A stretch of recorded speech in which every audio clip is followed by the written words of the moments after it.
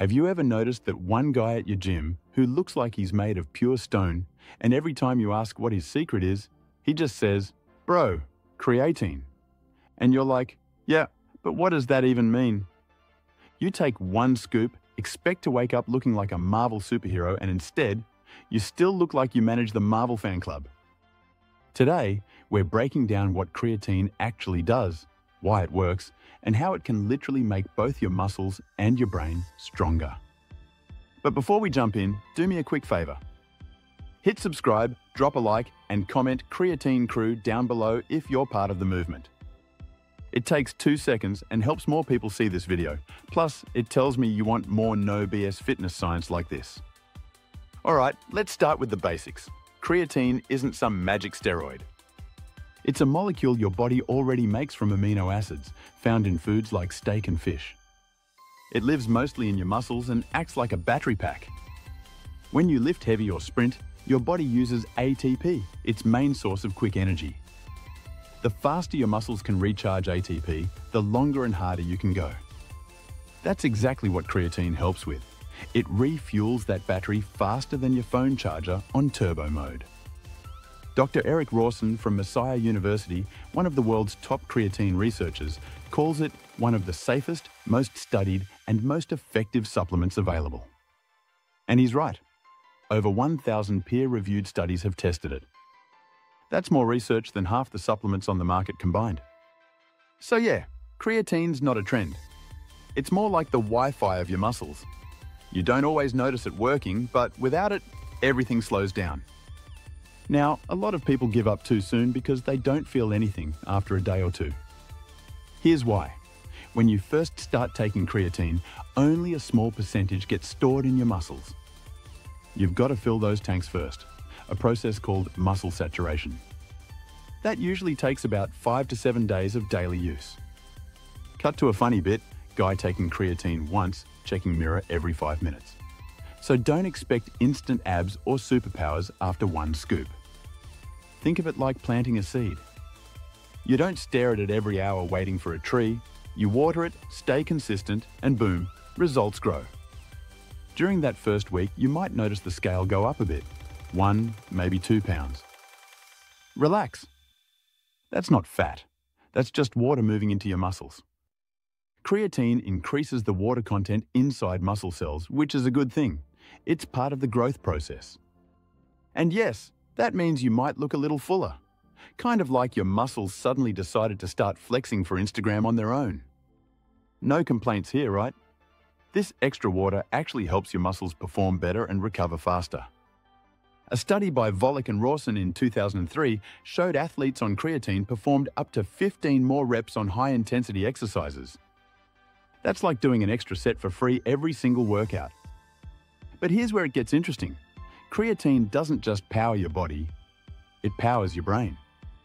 Research from Dr. Caroline Ray and colleagues 2003 found that creatine improves short-term memory, focus, and reaction time, especially under stress or sleep deprivation.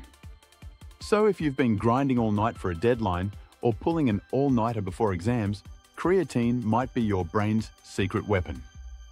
It helps your neurons regenerate ATP the same way it helps your muscles. Basically, creatine turns your brain into a Tesla, fast, efficient, and powered by clean energy. No gas required. Even more fascinating, studies from the University of Sydney suggest creatine may help reduce mental fatigue and improve mood in vegetarians and vegans, since they usually have lower baseline creatine levels due to diet. So yeah, this isn't just a gym bro supplement. It's a human performance supplement. Now let's bust a few myths, shall we? Myth 1. Creatine causes bloating. Nope. It causes muscle cell hydration, which is literally your muscles storing more energy and nutrients. That's not bloating, that's progress.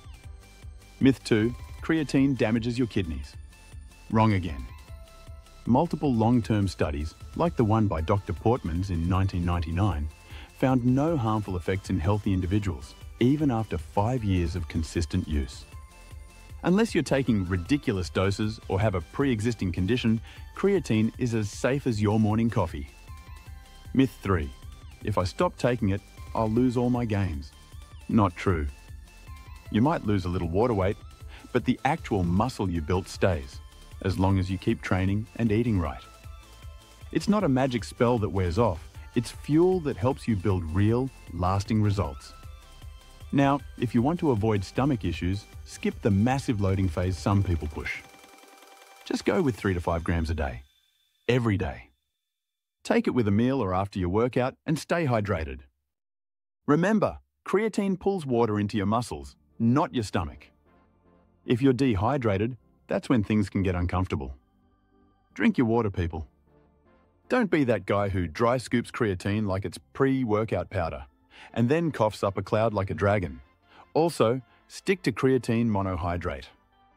Forget the fancy labels like micronized hyperhydrate fusion blend.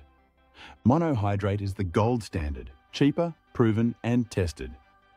Everything else is just marketing with a higher price tag. Creatine helps your muscles recharge faster, boosts strength, increases endurance, enhances recovery, and sharpens your mind. It's backed by decades of research used by athletes, doctors, and even astronauts. Yes, NASA has tested creatine supplementation for preserving muscle mass in zero gravity. That's how real it is. If it's good enough for space, it's probably good enough for your leg day. Ultimately, creatine isn't just about looking better. It's about performing better in every sense. Whether you're an athlete, a student, a parent, or someone who just wants more energy and focus, this tiny scoop of powder can make a massive difference. So if this video helped you understand creatine better, hit that like button, subscribe, and share it with a friend who still thinks creatine is some kind of steroid. Comment below, have you tried it and what results did you notice? I love hearing your stories. And hey, if you haven't tried it yet, maybe it's time to let your muscles and your brain taste a little science.